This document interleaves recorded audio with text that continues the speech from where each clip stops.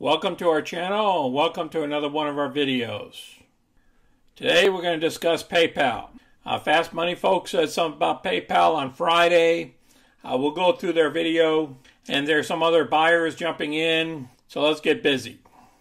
Currently right now PayPal's up. It's about 12:37 Eastern Standard Time. About 5 million shares traded so far today. Market cap is around 95 billion. The PE is still a little bit rich, around 27. The analyst price targets, the low side is around $82 and the high side is around $255, and we're below the low.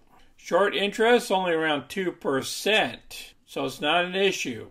Okay, on Fast Money, Dan Nathan placed his final trade on PayPal. So I'm going to place this video down below so you can review it.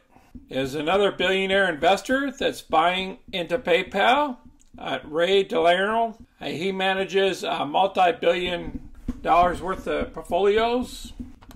Right here, number 7 is PayPal.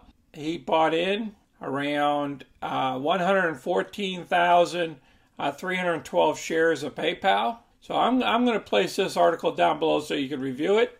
All right, here's the trend line. We're still trending lower, but the last couple of days we popped up, and based off of this new increase in buying, I'm still on the sideline until we start doing some trending higher, in my opinion.